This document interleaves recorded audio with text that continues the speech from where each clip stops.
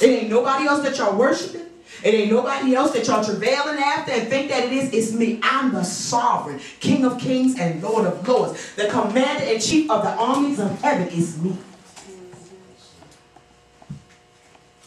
So, saints, I got to ask you, where is your legacy? That's right. What is prohibiting you from accomplishing the will of God?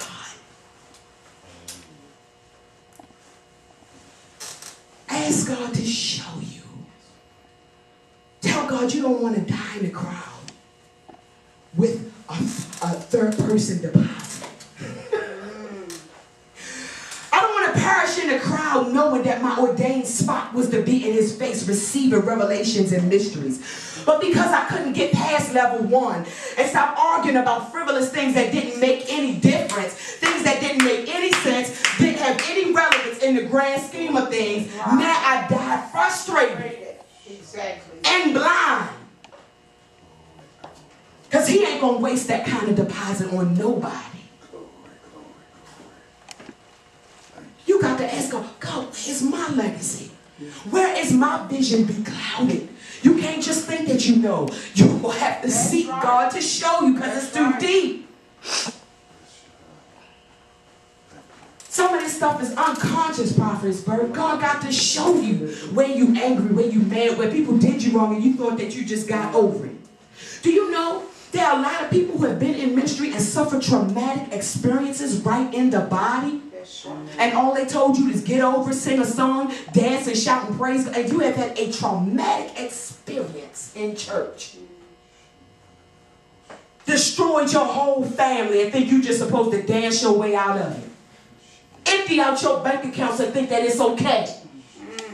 Lose your home, lose your mortgage trying to take care of the church and think that your mind is supposed to be regulated.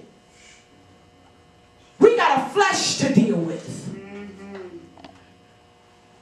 God can heal it, but first you got to admit this was traumatic for me. Yes. Right. It was just like I lost a loved one. Right. When my leader did me wrong, it was just like I had lost a loved one. Right. I'm talking about when you got real parents. Amen. It's a traumatic experience. Amen. Working in the ministry ain't just topical. You get involved in that thing. Your heart is involved in that thing. That's right. Amen. That's right. And when that thing come crumbling down, yes. And all they telling you to do is just get over it and keep on walking, and you ain't no true soldier if you just can't run somewhere and start all over again. Like every church on the corner got it right. Amen. It's hindering the legacy. It's stopping reproduction in the kingdom.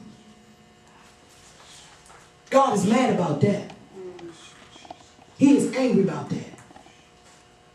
Stopping my reproduction in the kingdom. And know this about your enemy, saints. He is very strategic. I heard somebody once say, well, if you take a poll, there are more preachers and leaders that are doing right than there are that are doing wrong. I heard somebody say that once. But you know what, woman of God? That don't matter because he's strategic. See, all he got to do is get one of the wrong ones to get a general.